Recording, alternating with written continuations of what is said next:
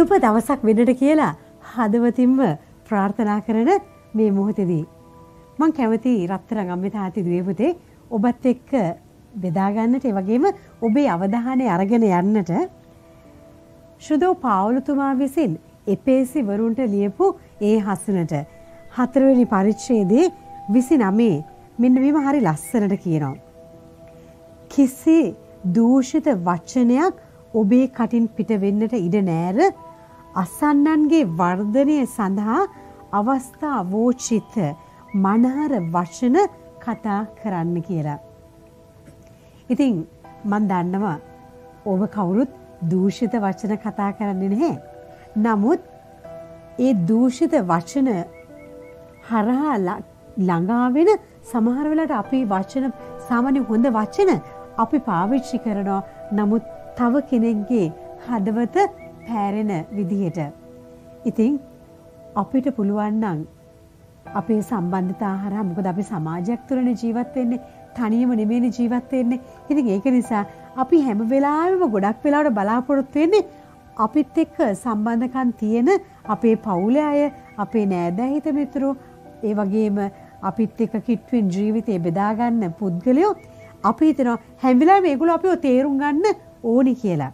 නමුත් ඇත්තටම එයාලා තේරුම් ගන්නවට වඩා ඇයි අපි තේරුම් ගන්න කියලා ඒ පුද්ගලයාට දුක් විඳින්න දෙන්නේ. පොඩ්ඩක් හරි විනාඩියක් හරි තප්පරයක් හරි ඇයි අපි තව කෙනෙක්ගේ හිතක් පාරවන්නේ. ඉතින් අපිට පුළුවන් නම් තව කෙනෙක්ගේ හදවතට මනහර බව දැනෙන ආකාරයට කතා කරන්න. මනහර බව දැනෙන වචන කතා කරන්න කියලා සුද්ධෝ ලියවිල්ලෙම ලියලා තියෙනවා. ඉතින් අපිට පුළුවන් නම් අපිට තෝරලා බේරලා ගන්නට අපි මේ කතා කරන දේ කොයි ආකාරයෙන්ද කතා කළ යුත්තේ, මොන වගේ වචනද අපි පරිහරණය කර යුත්තේ, මෙන්න මේ ආකාරයට අන්නේ තෝරා බේරා ගැනීම අපිට කරන්න පුළුවන් නම් රත්තරන් අම්මේ තාත්තේ දුවේ පුතේ මේ සමාජ ජීවත් වෙන එක අපිට හරියට පහසු කාර්යයක් බවට පත් වෙනවා. මොකද ඒකට හේතුව අපි කට ඇරියද තව කෙනෙක්ව සුවපත් කරන්නටයි අපි යන්නේ. තව කෙනෙකුට පන්නරය දෙන්නටයි අපි යන්නේ. තව කෙනෙක්ව රිද්දන්නට නෙමෙයි අපි යන්නේ. අන්නේ කාරණේ නිසා අපි දන්නවා සුදු ස්වාමින් වහන්සේත් මේ ලෝකෙට ආවේ මොනවද කියලා හැවුවොත් සුව කරන්නට. රිදිලා තියෙන හදවත් වලට මගින් බාම් ටිකක් ගන්නට උන්වහන්සේ ආවේ නිරන්තරයෙන්ම වැටිලා ඉන්න, කැඩිලා ඉන්න, බිඳිලා ඉන්න අයට ජීවිතේට බලාපොරොත්තුවක් දෙන්නට. ඉතින් ඒකින්ද අපිට පුළුවන් නම් අපේ කතා බහ තුළ හැම වෙලාවෙම තව කෙනෙක්ව එන්කරේජ් කරන, ධෛර්යමත් කරන, අනිත් කෙනාට පන්නරය දෙන වචන පරිහරණය කරන්නට. අනිත් කෙනාගේ ජීවිතේට ජීවය දෙන වචන පරිහරණය කරන්නට. ඒ තුළ අපි සුවපත් වෙනවා. ඒ වගේම සුවපත් වෙනවා විතරක් නෙමෙයි අපි ඒ සම්බන්ධතාව තුළ අපි තවත් ගැඹුරින් ගැඹුරට යනවා. දවසින් දවස ගැඹුරින් ගැඹුරට යනවා. අද දවසේදී අද කාලේදී ගොඩක් වෙලාවට සිදුවෙන්නේ මොකද? සම්බන්ධතාවයල් තියෙනවා.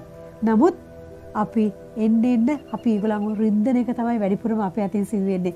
මොකද අපිට මතක නැහැ අපි කාටද කතා කරන්නේ, මොනවද කතා කරන්නේ, ඒ කතා කරන දේ අපි කොහොමද ඒක ප්‍රසන්ට් කරන්නේ අනිත් කෙනාට දැනෙන ආකාරයට, හැඟීමක් දැනෙන ආකාරයට රිද්දන්න නැතුව අපි කොහොමද කතා කරන්නේ කියලා. ඉතින් මෙන්න මේ දේ සඳහා අපිට ඇත්තටම රත්තරන් අම්මේ තාත්තේ දුවේ පුතේ සුදු ස්වාමින් වහන්සේගේ ස්පර්ශය අවශ්‍යයි. උන්වහන්සේත් එක්ක බද්ධ වීම අවශ්‍යයි. ඉතින් උන්වහන්සේගෙන් අපි සන්නද්ධ වෙමු. සන්නද්ධ වෙලා උන්වහන්සේගෙන් අපි පිරෙමු.